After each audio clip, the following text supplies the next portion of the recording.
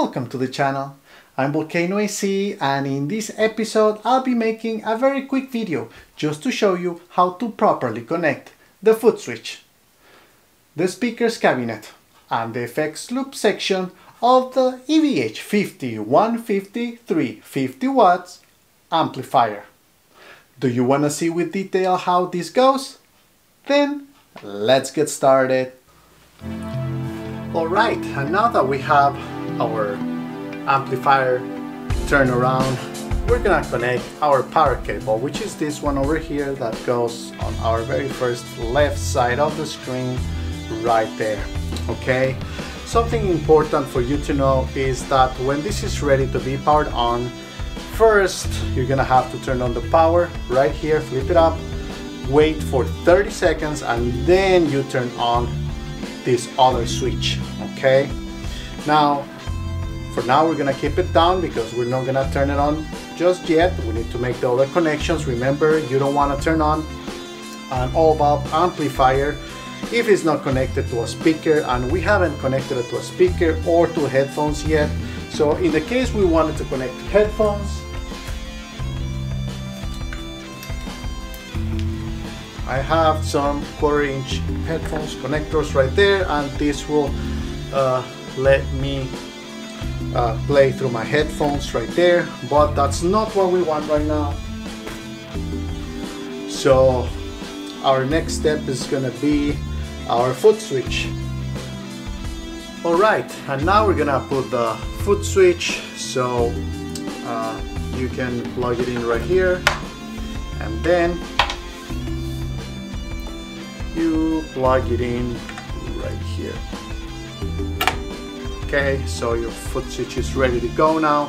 Something important to know is that when you turn on your EVH amp, the effects is gonna always be off, even though you had it on when you turned it off the last time. So if you want your effects loop to be working, you need to turn it on as well. Okay, so we'll keep it up here for now. The next connection that we're gonna do here is the effects loop. Okay, the bottom one is the send, you can read it right there, and the return is the one up there. So because I tend to reuse some of the cables, this is the send cable. I have it marked here on this little painter's tape, send, and this is coming as return, also marked. It goes in the upper connection. Okay, we're not gonna be using the preamp out over here because we're not gonna connect this amp to another amp. So we have that, and the final connection is gonna be for our speaker. So I'm using the angle cabinet right there. So in order to connect to that one, you can select here which ohms you're using. So basically the load of impedance, either 4, 8 or 16. So I'll put mine at 16 right there, and I'm gonna connect right here. Okay, on the very first one. Alright, now the final thing to connect is gonna be our guitar, but I know all of you knows where the guitar goes, and that actually should be in the front. So let me just plug it in. Now the guitar is connected now, and we're gonna go ahead and test the system. Okay, so like I said, power on first, wait 30 seconds.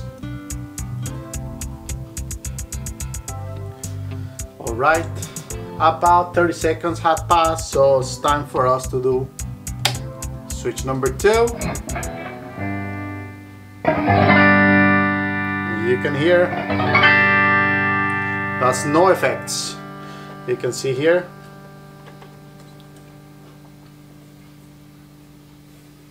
Still channel 1, no effects engaged. Okay. That means our send and return are working. All right, so we can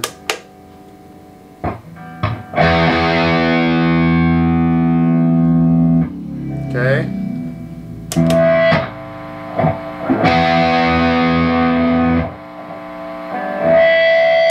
There we go. Just gets too loud for the mic, so but basically that's how you connect, that's how you deal with the effects. Like I said, once you turn off your amplifier, your effects are gonna be disconnected again, and we can just do that. But remember to turn it off. Also same thing, you go backwards now. First standby, you switch it off,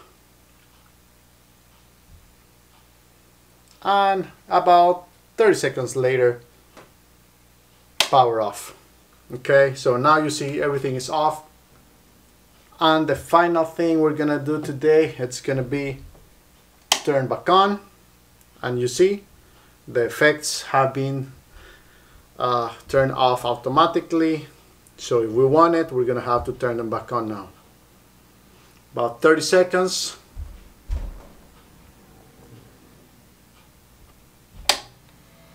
Effects on right away.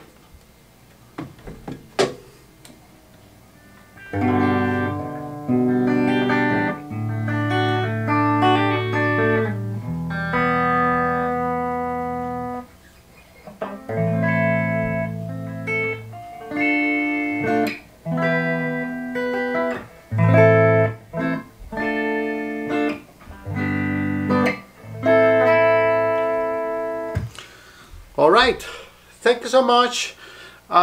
Smash the like button if you learned something in this video, and if you would like more content like this, don't forget to subscribe. Thank you so much for stopping by, and I'll see you in the next one. Bye bye.